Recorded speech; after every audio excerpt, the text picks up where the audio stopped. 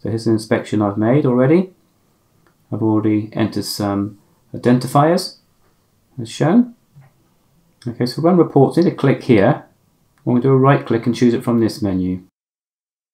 Okay, now you need to tick which report type you like and also which view in terms of the graphic details. So I want the XY and the YZ view. Now show ID refers to this little tab here, shows the XY view, so that'll be on a report. And show grid shows this background. Also going to choose tabulated dimensions. We look at the headers. I've already entered some information. Now I want to enter a material, so if I click edit labels I can change one of the headings. I'm actually going to call that one material instead. Now I can pull a material from the program. So if we click on this I button here, you can see we've got material here. So I'm going to copy this, which is Control C. Then click in here and do a Control V to paste. And that will pull a material from the program. So you see it's set to mild steel. I'm going to run the reports. You see there's 3 reports generated.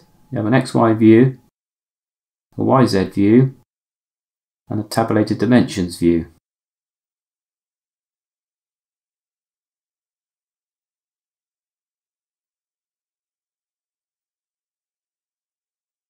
Okay, so you have the identifiers which I edited, the nominal, actual, the error, upper and lower tolerance, and a pass-fail statement.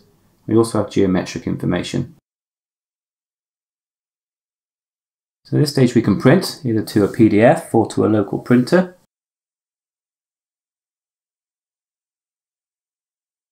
We can also save individual files, and they're saved as Excel spreadsheet format. We can save all the files, which I've done here. So in this case I need to create a folder to save them, or choose a folder. So I'm going to create one in this case.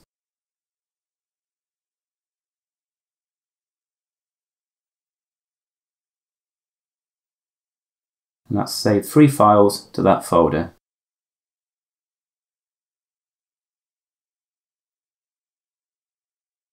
Okay, I'm just going to clear this viewer. So this is a report viewer, so I can look at files at any time. So I can load a file by this button. So I can pick individual files. Or I can open an entire folder. So I click on folder. I need to locate the one I created just now. Click OK, and you see it's brought in all the inspections from that folder.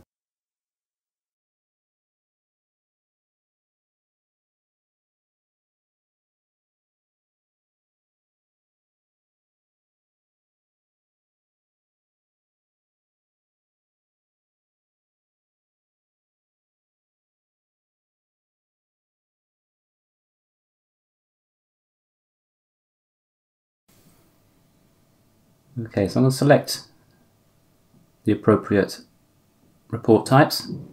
I'll choose feature profile as well. Now we need to choose which feature to report. So I'm going to click on add feature. We're going to use our reference circle, which I've measured with quite a number of points.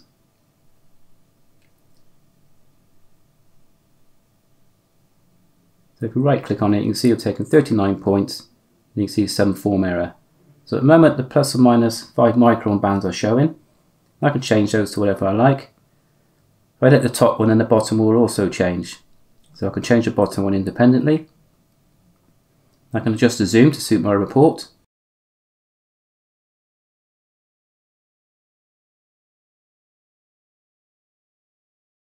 So I'm going to run these reports. Okay, the first one's tabulated features. So we've got a list of features as we measured them. So feature 1 was a plane, we've got a direction vector, number of points, and a geometric value. And this just continues. So you also have circles, lines. So the information is not really a dimensional one, purely information about the feature. This is point unit details. So this lists every feature which is regarded as a point. So in this case, all the circles have a center, so they're regarded as points. But we'll also include point intersections of points measured. So we list a position and an error, but it's not a true position report. And finally we have our feature profile. It graphically shows the error of the feature. So we have the form error, plus or minus tolerance, and a nice graphic showing what the problems are.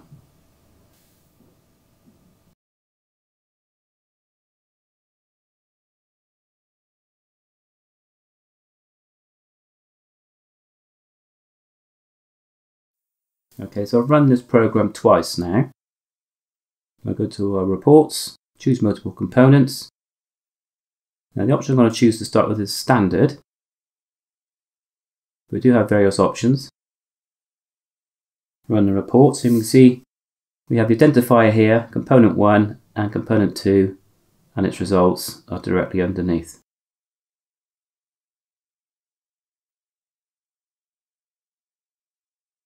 Now choose by dimension. Now you have some options on the right hand side. I choose to select various headings or unselect them. This time we have the identifiers down the side, nominals and upper limits, and then at the very end we have the values for each component. You notice we have some blanks here. So I can actually put a character in there, or characters. In this case I'm just going to put some asterisks in the no data string box. Okay, and that blanks things out. So that's quite useful if you're exporting the data for third-party softwares.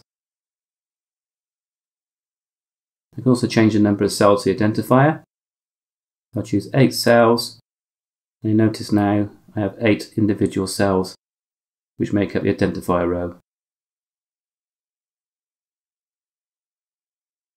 Okay, I'll choose by component.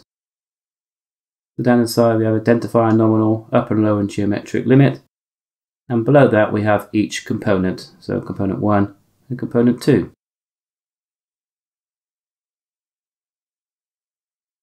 Now separate sheets, we'll put all the reports on individual sheets. So we have report 1 or component 1, and at the bottom we can tab along to component 2.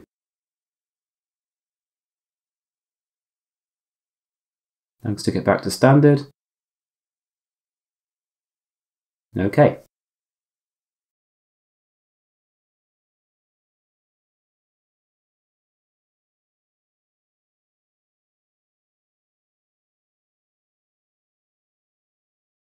Okay, so this report type will show the last run program and show a summary. So in this case I've got a failed inspection. I'm just going to switch this on to show the summary when the program finishes. Okay, I'm just going to run this program back.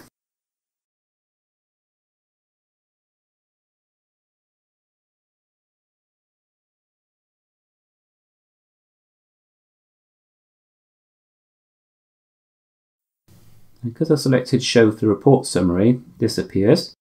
Okay, showing a failure on a 12mm circle. And I can either save this or print that as well.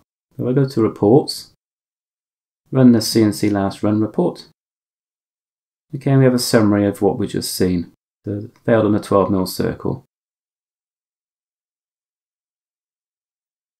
So what I'm going to do now is just change the tolerance so this actually passes this time.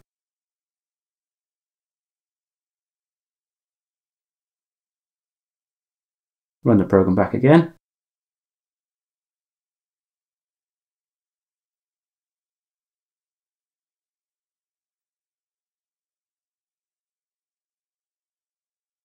So this time the summary says pass. We have no failures, so it just says pass. Run reports. Run this one again. And this time we have a pass statement. So it's just a summary of what was run.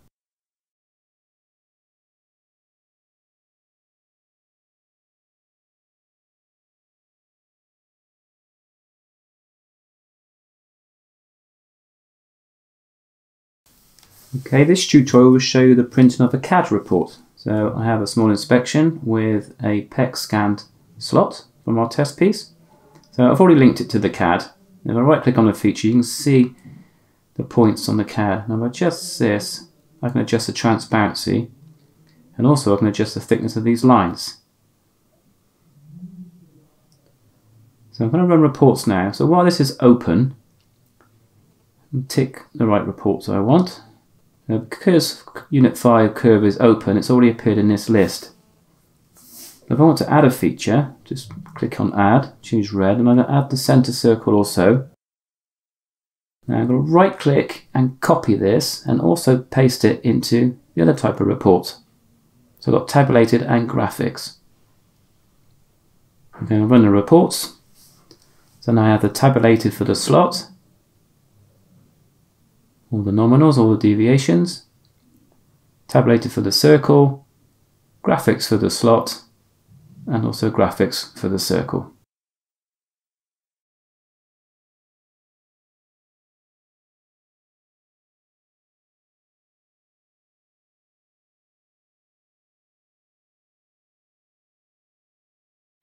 Okay, so I have a simple inspection. I go to run reports. I will sort out my headers. So I've got a customer called Airtrain, titled location spigot, and I've got a drawing number. Now the inspector, that could be a variable. It could change depending on who's running the program. So if I do an open curly bracket, then a hash key, type in inspector and close bracket, the program will prompt for an inspector's name before it runs. Now the material, now that's part of the program. So if I click on here, I can copy this line for Control C and Control V to paste, and it will call it the material with the program. The date is also a variable, and that can be copied from here. Control C again, Control V. Temperature, again, that's recorded with the program. So down here we have the material and the temperature. We have an option here to copy this. Control C, Control V, and that will bring in the temperature from the program. Okay, serial number, that's going to change with the component. So I'm going to copy this line, which is asking for a serial number, and you notice it has a hash at the start. So that's what will prompt the software to stop and ask you to type in a number. So Control V. Okay, I want on the graphics report, just the XY view. Apply those changes. Now when the program runs, I have to decide what I want to do. Do I want to view the file? Do I want to save the file? Print the file? Or none of these. So clicking on these, I can turn them on and off. In this case, I want to view and save. Now because I'm saving the file, the software needs to know where to save this to. So on the right hand side here, we have the option to use the inspection path. Or we can go to advanced and actually use a destination where the file was called from. So I'll come down to here to find inspector, inspection directory, there it is. Control C, Control V. Okay, so it's actually asking me now for the inspector's name and their serial number. So I'm going to type this in. Type in the serial number. Okay. I'm going to do a backslash here. Okay, I want to create a folder related to the program. So I'm going to use H2. So I'm going to use open curly bracket, H2, close curly bracket, which will use location spigot as a folder name. You can see it down here. That's a folder it will create. Okay, so I also need a report name. So again, I'm going to use advanced. I'm going to pull the information from the inspection file. So I want the file name to include the customer. So I'll put H1. I want the file name to also include the part or the title, in this case location spigot. So that's H2. And finally I want the serial number as part of this file name. So that's going to be H8.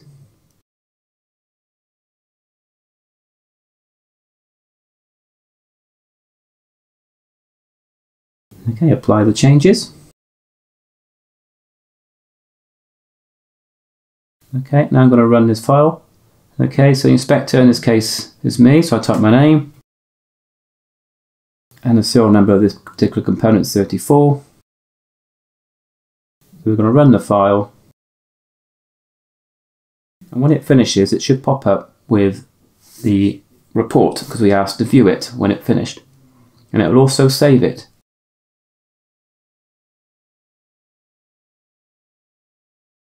Okay, so here's a report. So you notice we got the headings, ones we typed in, and also the ones we use for variables, the temperature, material, serial number, date, and inspector name. Now we'll just check it's saved in the right place. So go to File Explorer. So this is where the program ran from. So it created this folder, and here's the name it created for the inspection file. So we go to Report Viewer. Just going to clear this one. I'm just going to open the file we just created. So I'll go navigate to the right folder. And there's one we just done. Open. So we can view the file at any time.